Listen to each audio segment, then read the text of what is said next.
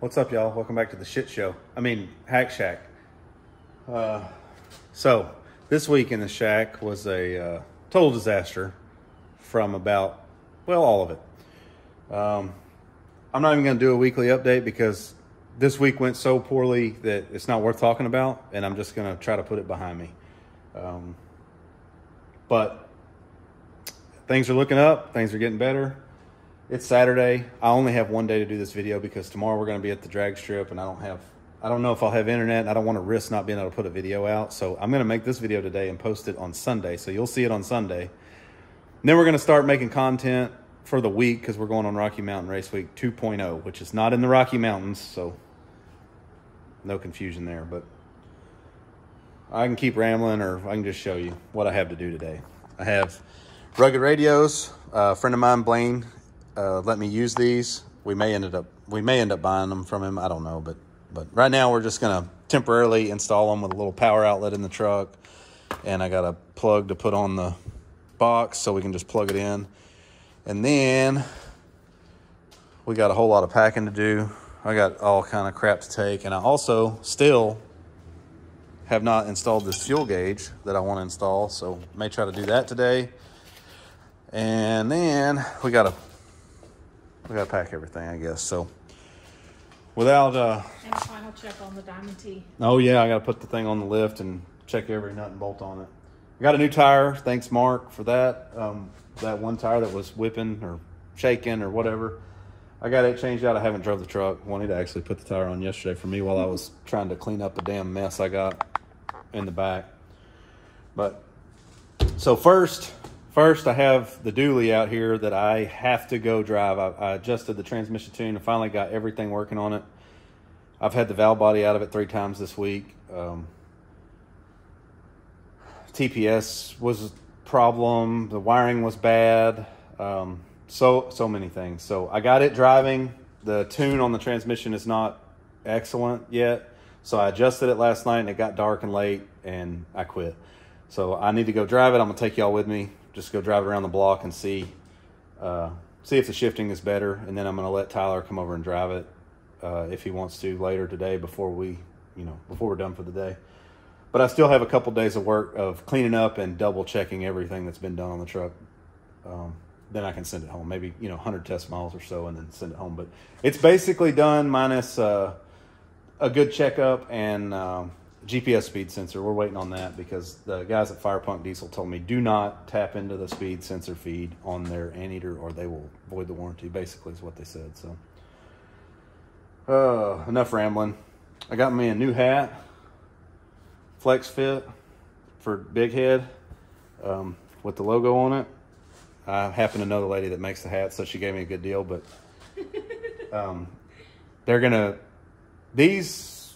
I guess she can add these to the Square site. Link will be in the comments. But all of our merch is on there if you want to check it out. If you just search on Google Harvey's Hack Shack Square or Harvey's Hack Shack, it'll come up. It's our Square site. That's where we have everything posted.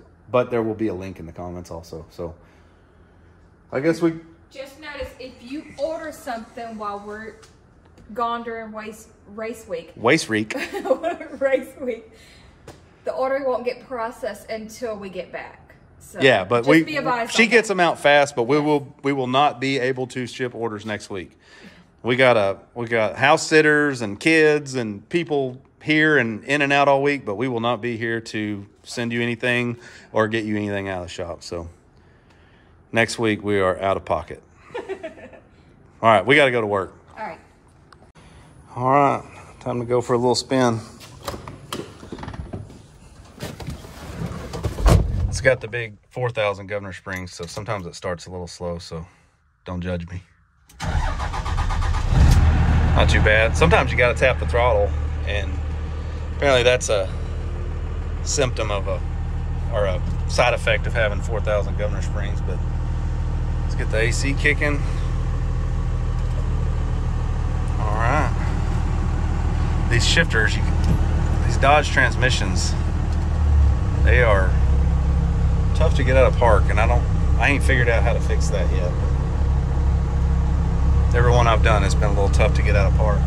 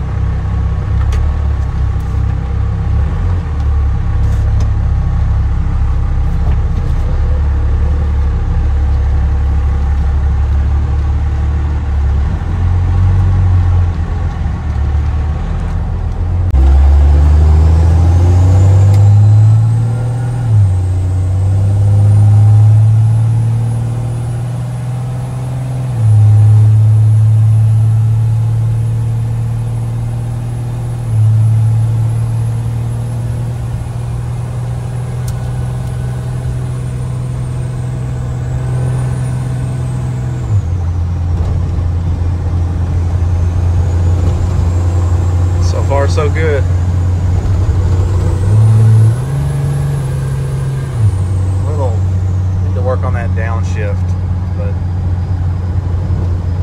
pretty close. All right, back in the shack. I'm gonna make a few adjustments on this tune. I'll show you what I have to do. I don't know if it'll show up or not, but she's been in here cleaning up for me because it's just been a disaster all week, I'm telling you. But so we'll wait on this to open up.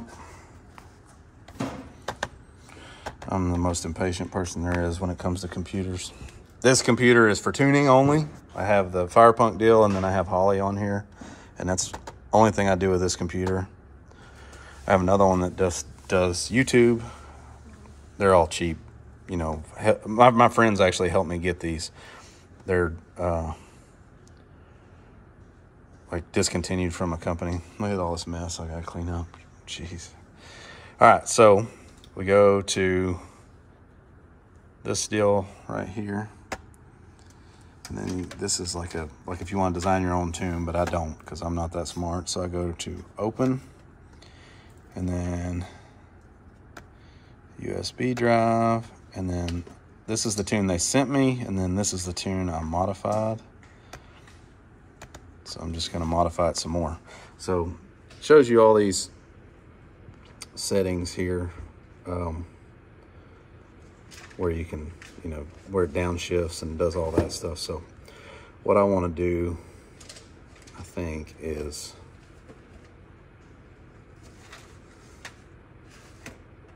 I'm going to drop these. Let's go 55, 65, 75, 80.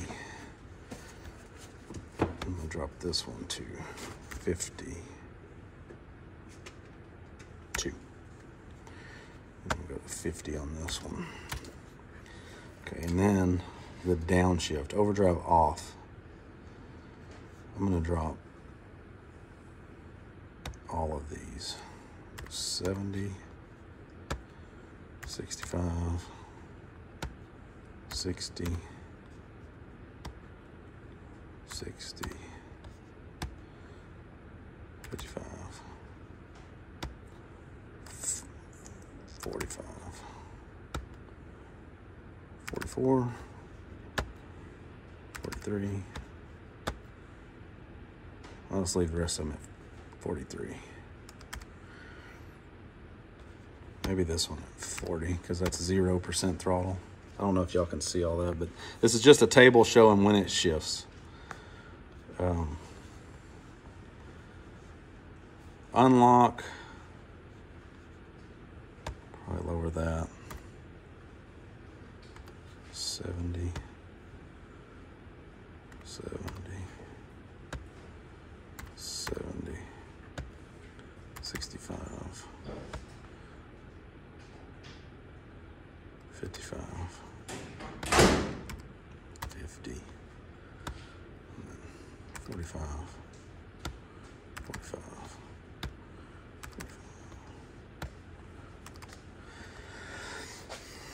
Okay, 1-2 shift was good. 2-1 should be fine. 3-2, I'll drop those a little bit. We'll go 45, 42. Oh, that's 42. 37, 32.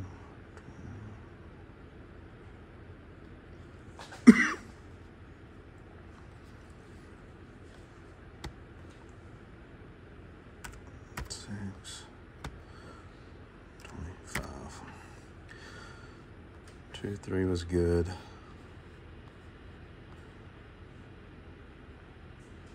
Let's see, overdrive on. The earliest overdrive is going to come on is 48, and the earliest the 2-3 is 25. Let's see, actually, I think I'm going to go 45, 47.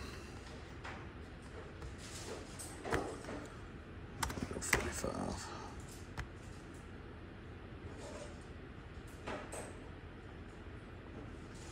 47. I think I'm gonna move these to 40.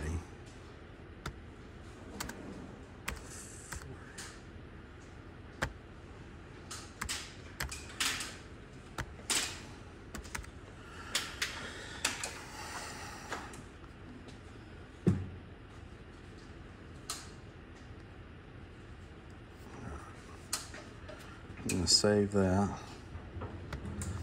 Save. Guess I want to replace it. And now I'm gonna go out there, hook it up, flash it, and go drive it around again.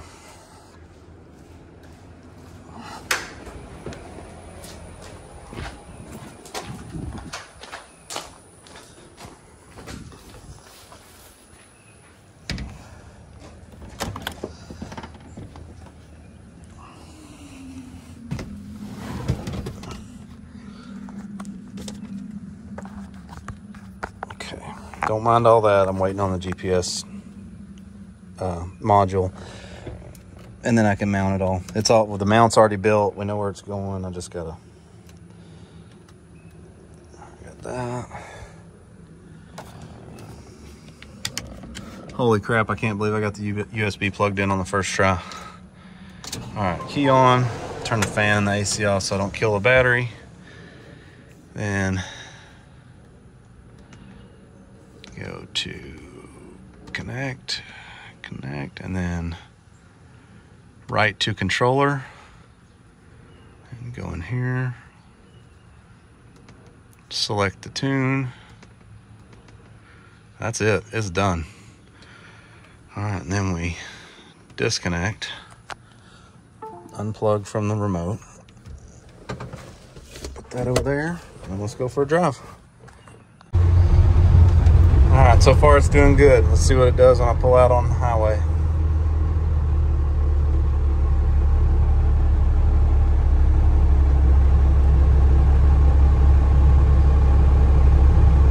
If we ever get there. 7 years later.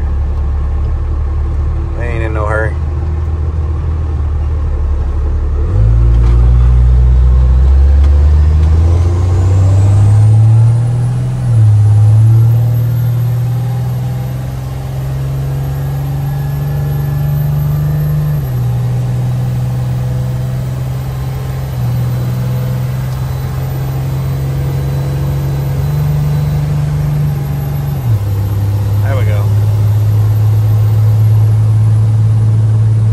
Tried to unlock for a second because of TPS. I'll probably drop that, do one more little flash, but it shifted to overdrive real nice. And now I can give it some throttle and it doesn't try to downshift, so I can accelerate. Man, I'm real happy with this so far. So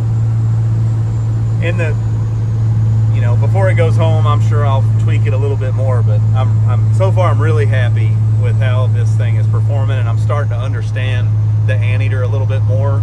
I really think doing the Holly tuning school that I did for learning how to tune on the Holly stuff helped me understand how to make this work better. Not sponsored by that guy Joe Simpson, but that Tune the Trilogy deal is awesome. If you ever thought about learning how to tune anything on Holly, that's the dude to go to. So anyway, all right, now I'm gonna go park this thing. I'm gonna adjust the tune, but I'm not gonna drive it because it's close enough that I know that it's gonna be fine. And get ready for race week. I'm warning you right now, this video is thrown together at the last minute because like all of this stuff we got to put in the trailer for race week, it's all at the last minute. So hang on tight, next week's video should be badass. All right, we've been gathering stuff. This is all crap out of the shop that I have to take on race week. All this stuff I'm being forced to take on race week. Just kidding, wouldn't go without her. All right, now we got to get all this junk in there, and I still have to work on that. So, let's keep going. All right, figured out where I'm going to drill a hole for the gas gauge, and now I'm going to do it. Make a huge mess in the truck and have to figure out how to clean it up. So now I got to figure out how to set this camera up. This phone, I mean. And you would know that this is probably the dullest hole saw I got. But it's the size I need, so it has to be what it is.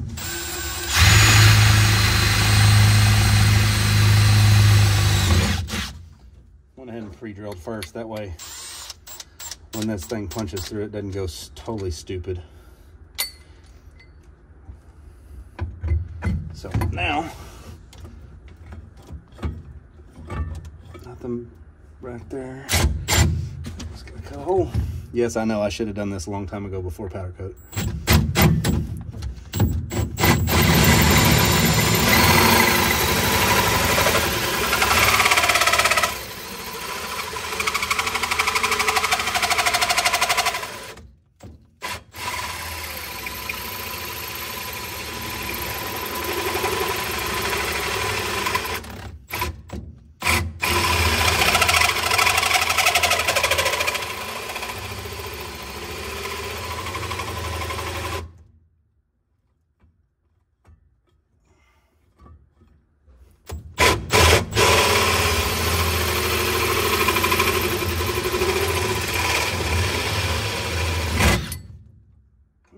Gouged it.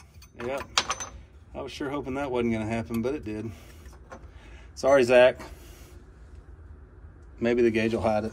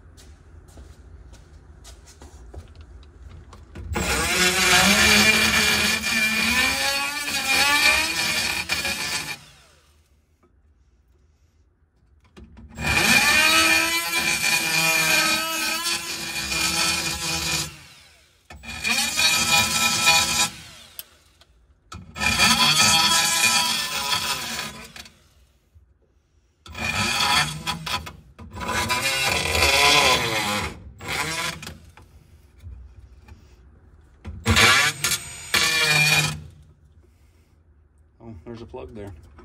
It's dangerously close.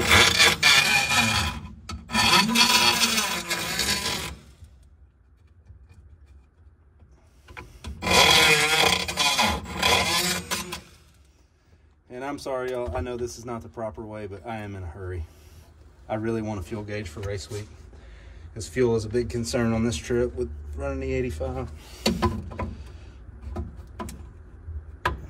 All right, that didn't fit. Let me go get another rag. Catch a lot of the shavings, just not all of them.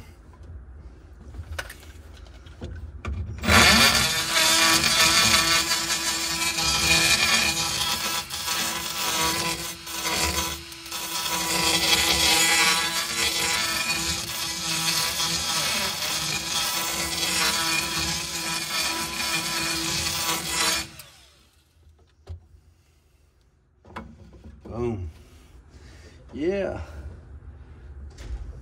That does not hide that at all.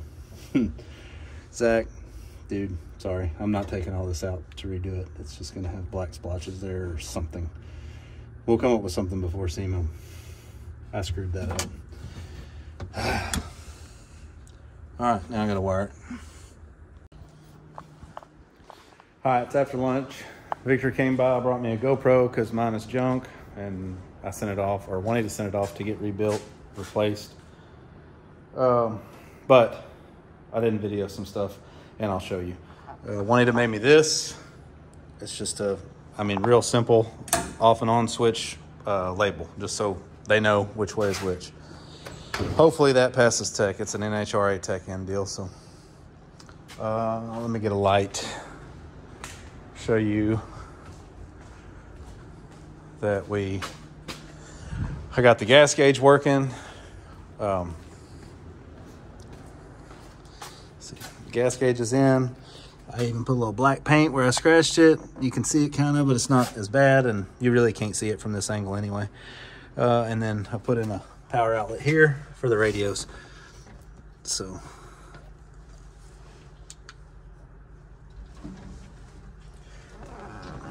somebody sneaking up on my butt back there. So there's the gas gauge. It is full of fuel, and it's showing 100. And we tested the radios and the power outlet, and it's just hooked up to this power outlet here, so it all works. Now, I just showed him this thing you made.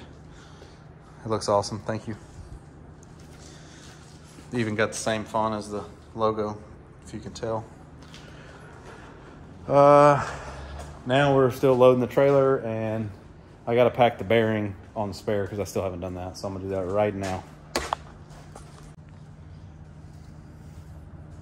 All right, if you ever have to pack any bearings and you don't have one of these, go get one. They have them at over LA, I'm pretty sure. I've had this thing 20 years probably. It's got grease in it. Just throw the bearing in it, taper down, put this on there.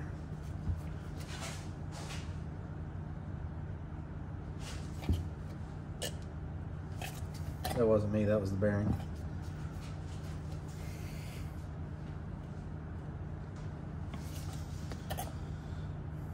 Might take a little stand on it. Sometimes they're a little tighter.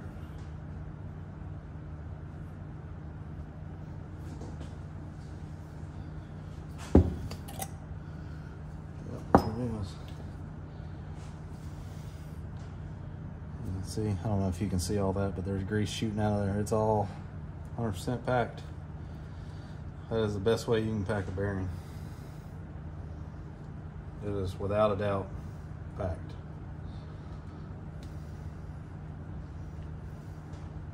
There's that one. I'm gonna do the outer same way. Just gonna stand on it because it worked better.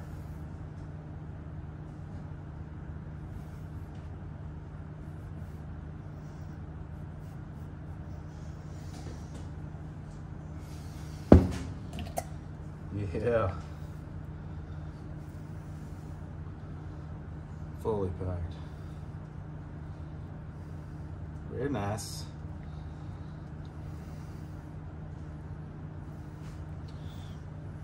So, alright. Now, waste this rag because it's already been on the floor.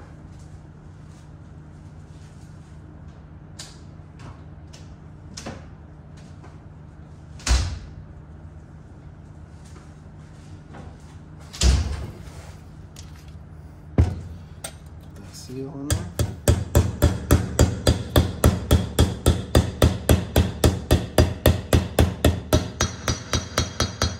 Yes, I have a seal driver, but don't really have to have it for that. I always put a little grease on these.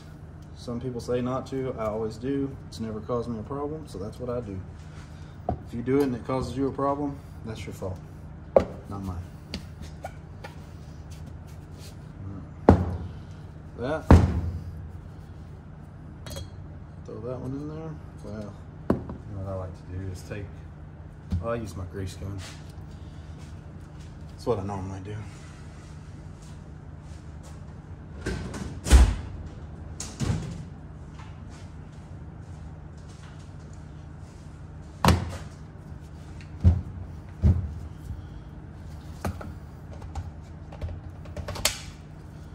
Just put some grease in there just so I have a little extra.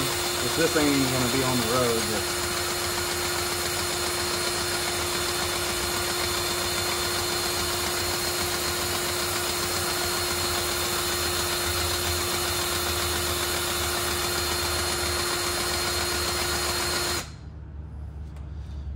just like a little extra grease in them, just to make sure they ain't going to run dry.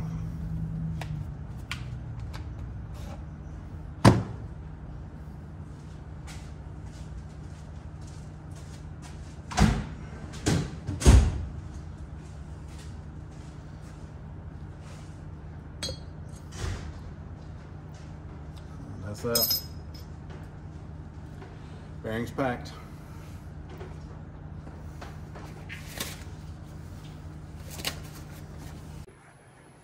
Alright, spare's back on. This thing was egg-shaped or something, so I had to beat the crap out of it to get it back on. But I set the preload a little tight so it didn't spin quite as easy as it used to. But that's the spare hub. We're legal. And she's loading her up.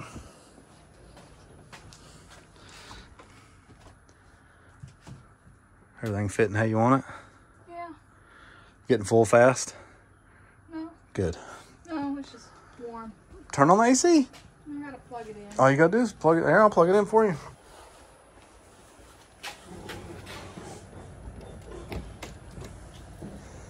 You've got power.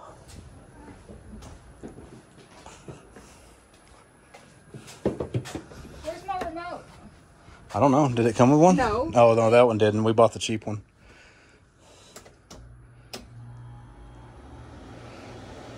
There you go. Got a full moon on camera too. All right. Now I gotta move the Diamond T to the lift so I can get under it and check it out. Be right back right now. Boop.